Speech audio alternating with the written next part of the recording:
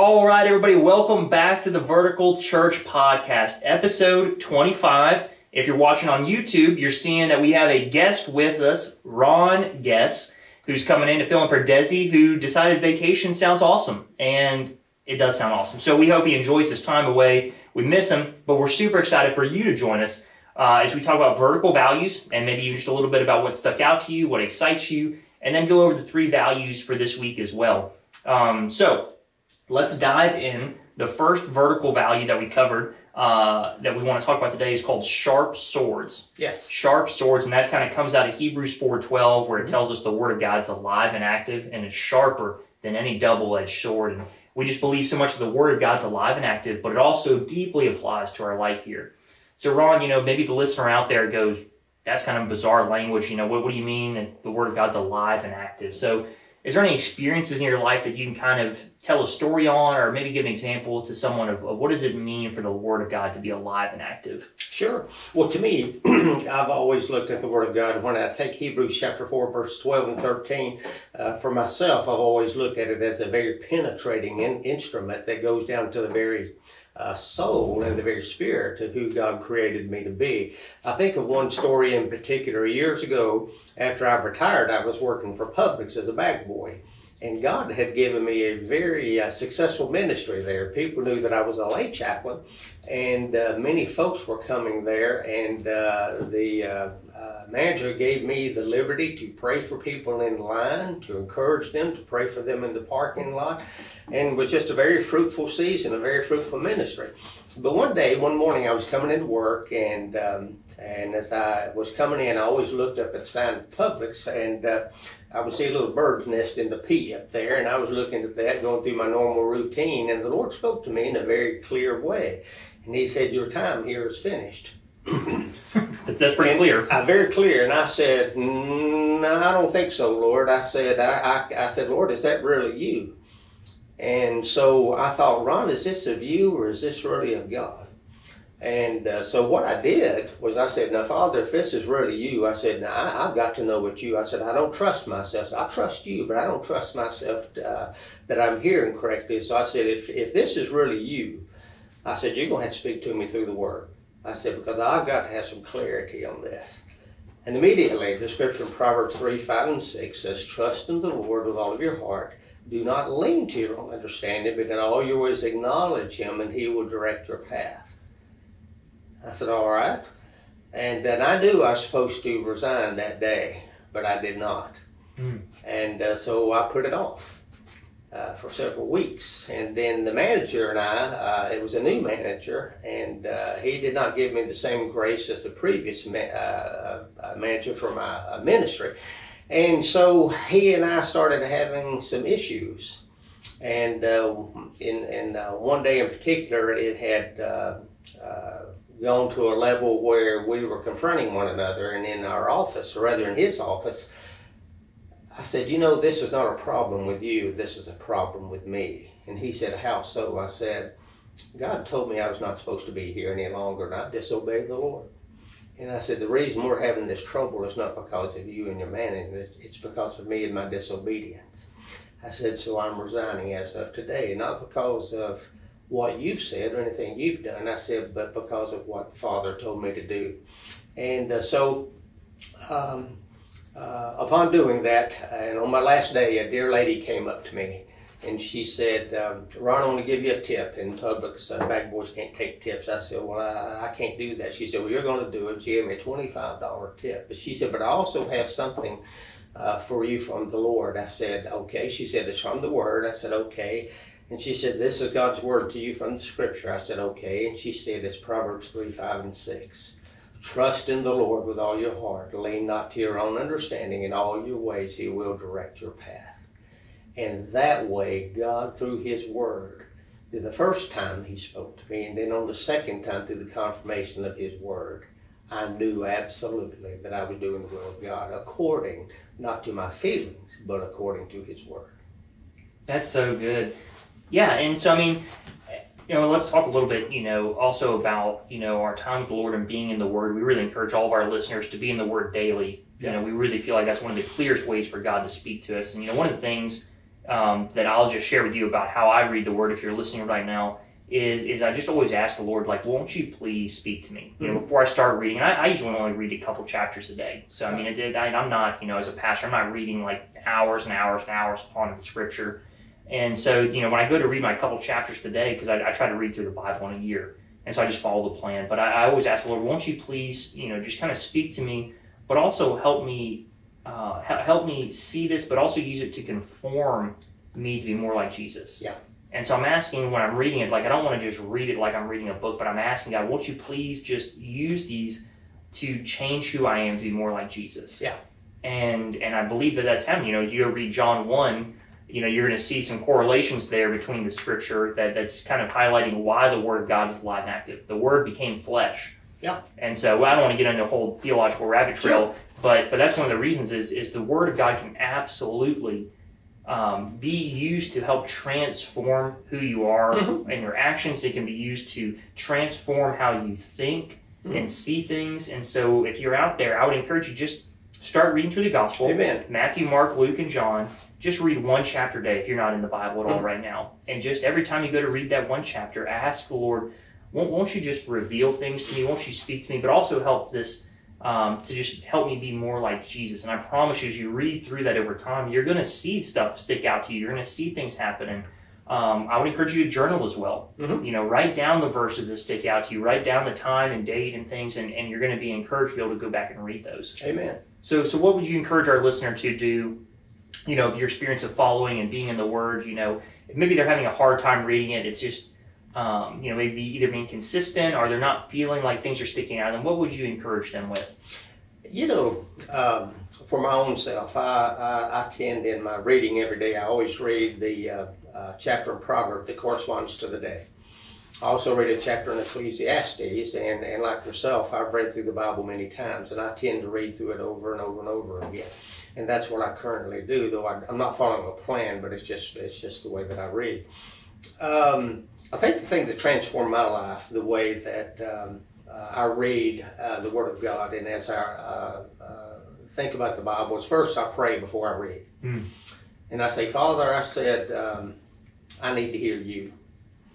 But I understand that when you gave your Son, it was to where I could have this relationship with you. And the only way I can hear you is by you're speaking to my heart. But I believe you do that through your Word, as He's done so many times. So I try to remember each time that I go into a season every morning of reading the Word, I go in there with the attitude that God paid a great price for me to have this privilege. And I say, Father, you promised that your Spirit would lead and guide me into all truth. And I pray that you'd open my heart, not to see what you're saying in the Bible, but to see you in the Bible and to see the Word of God. And I make it a personal experience, just like I'm sitting down talking to you right now. That's good. So I really hope, this kind of encourages our listeners, just be willing to apply that. Be willing to try that. I can promise you the one way to not see if the Bible's alive and active is to not be in it.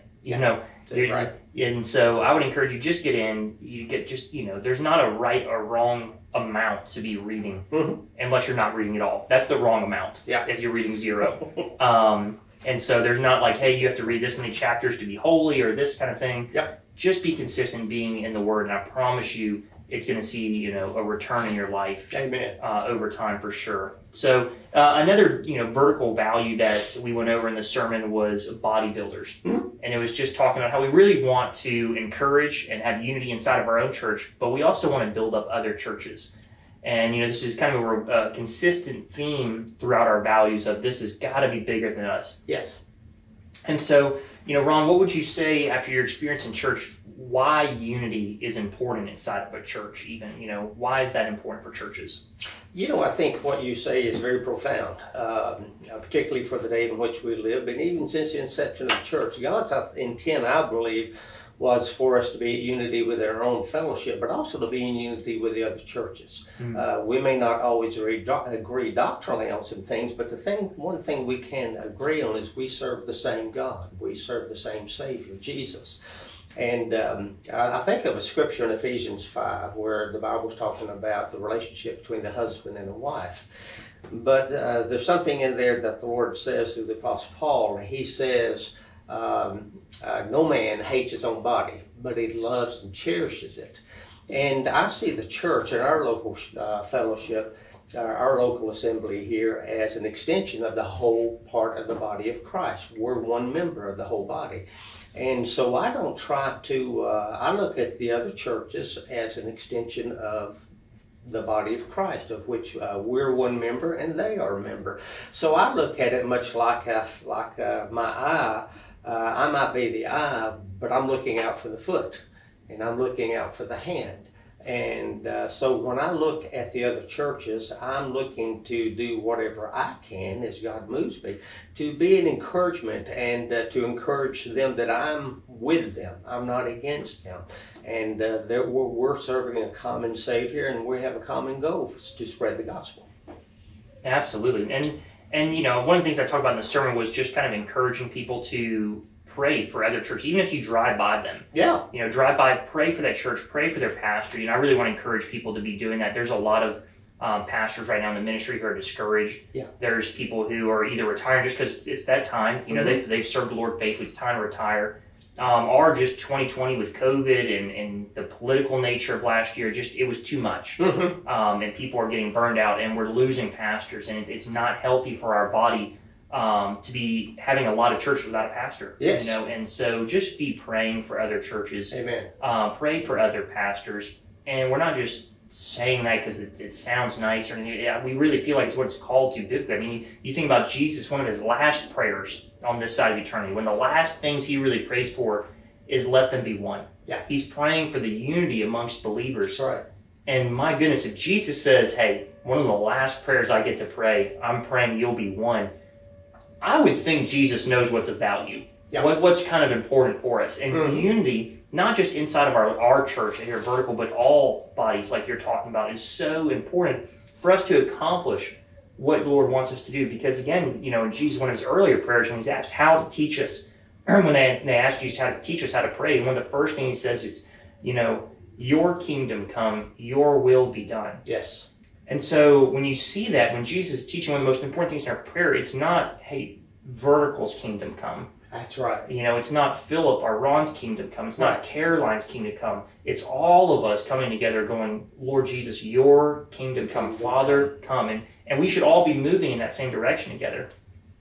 And like you said, you know, it's not that we agree theologically on every single point, but what matters is Jesus. And when people may go, well, that's, of course you mean that, but generally think about that. Some of the things we don't agree on theologically here or there with people are not what save us. That's exactly right. The one and only thing and person that saves us is Jesus and a relationship with Jesus. Amen. And so if we can agree on that, we understand we're on the same side then. Yes. You know, some of the other doctrinal beliefs that we, you know, sometimes elevate as really important, they're not what save us. They're important because they're from the Bible, and we should definitely discuss those, but we always have to remember as a body of believers who really saves us. Amen. It's not our theological beliefs or beliefs. It's strictly Jesus and the price that he paid on the cross and coming out of that tomb. You know, that's our unifying factor, because without him, all the other theological beliefs don't matter. That's right. You know, they fall apart if Jesus is not who he says he is. That's exactly right. And so that's why I encourage you. It's so important because it also helps us keep the main thing, which is Jesus. Amen. Well, I get excited about that. But, you know, when I see somebody of a different denomination, and, you know, we're a non-denominational church, but if I see somebody of a denominational church, the first thing I think about when I see them is, what do you believe? First thing I think about is, hey, there's a brother or sister in Christ. And I want to hug them, and everybody knows me as a hugger and a kisser, but I just want to talk about Jesus. And I find a common spirit, and because it's Jesus, he's the tie that binds us together, and the blood that ties us together and makes us one. And so I don't think that, you know, we've spent enough time, in times past in my generation, churches, denominations spent a lot of time throwing rocks at each other. But I think they discovered the fruit of that bore nothing. But today, the unity can result in other people looking at the church and saying, wow, they've got something this world needs, and that's love and Amen. unity, and they'll see Jesus in that. Well, I mean, that's Jesus even told us that. He said, they'll know you're my disciples. That's right. By your love. Yep.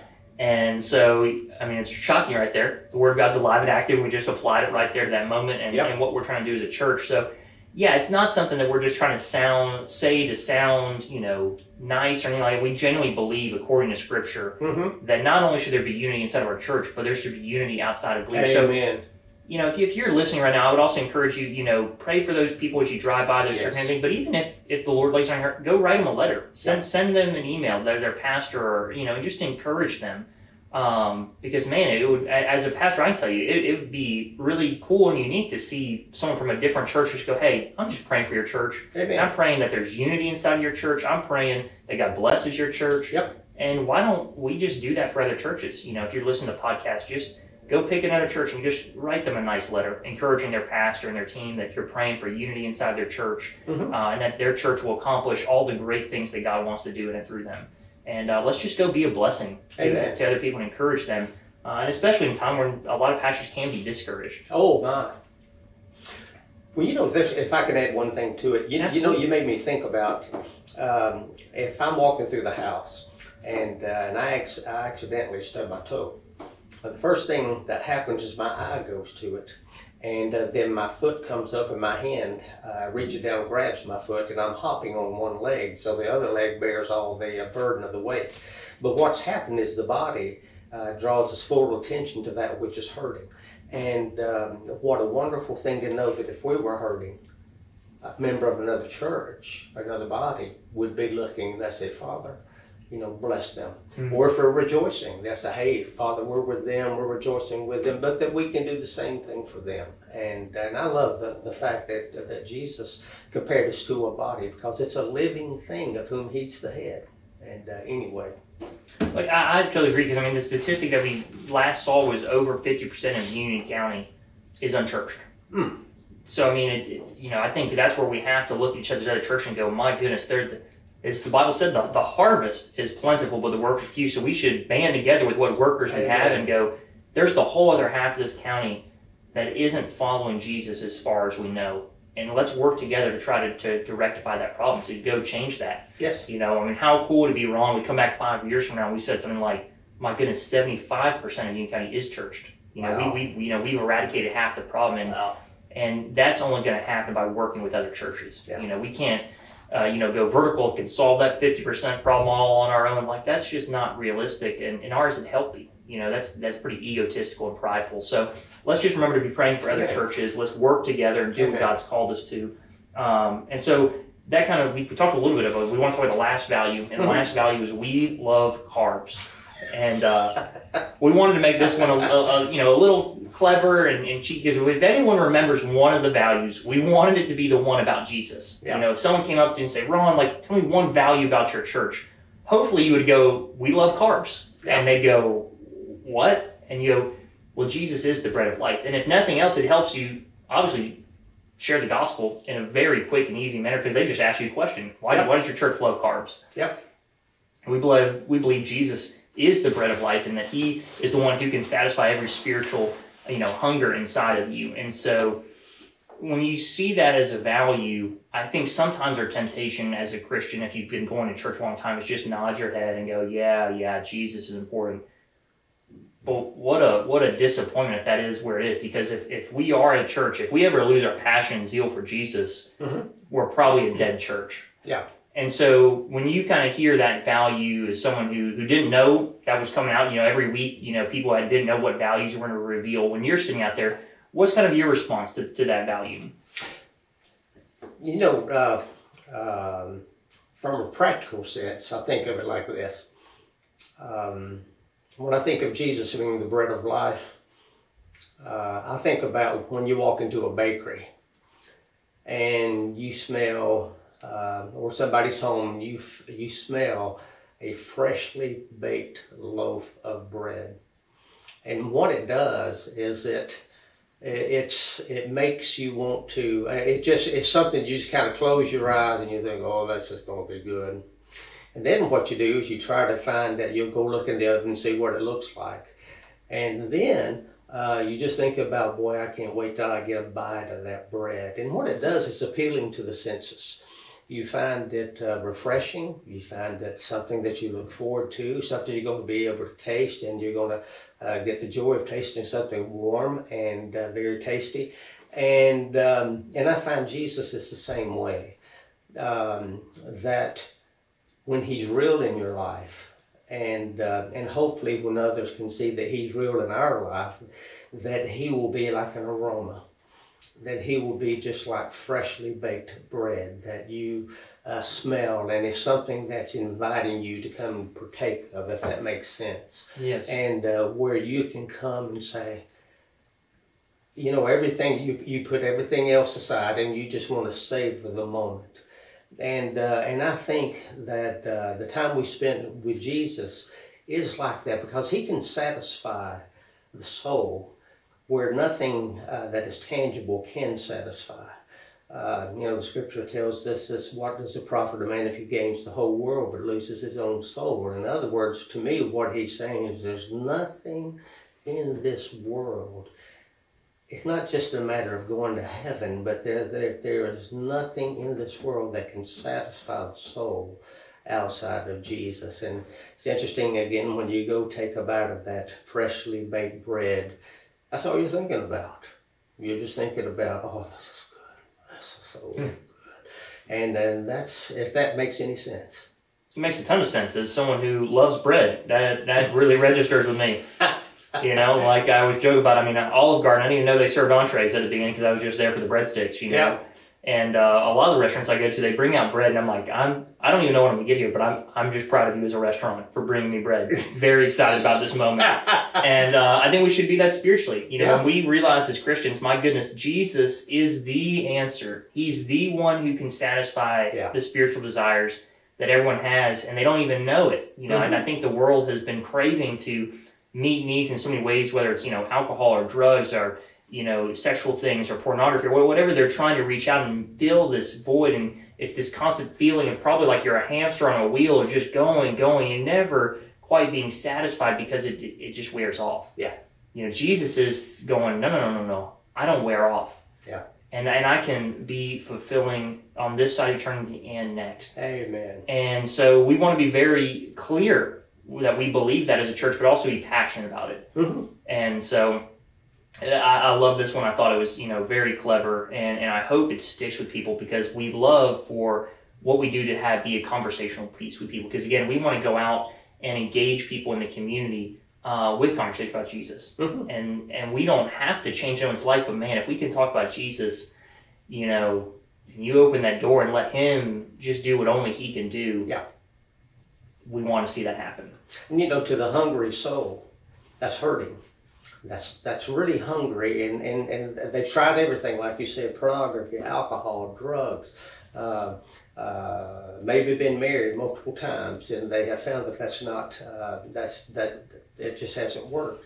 That bread of life, Jesus, is that one thing that can bring the satisfaction. As he said, blessed are those who hunger, for they shall not hunger anymore. And he is that bread of life. Yeah, and maybe you're sitting out there thinking, man, like, you know, I've gone to church and I don't know that I've had that experience. I don't know that I would say Jesus has satisfied every desire. And man, what I would encourage you to do is, have you really given him that opportunity? You know, how would you say, yeah, I've been in the Word every day, I've prayed every day, but with the intention of, when I do that, God, speak to me. I'm not just reading it through like it's a book, or I'm just not jumping through some hoops in prayer.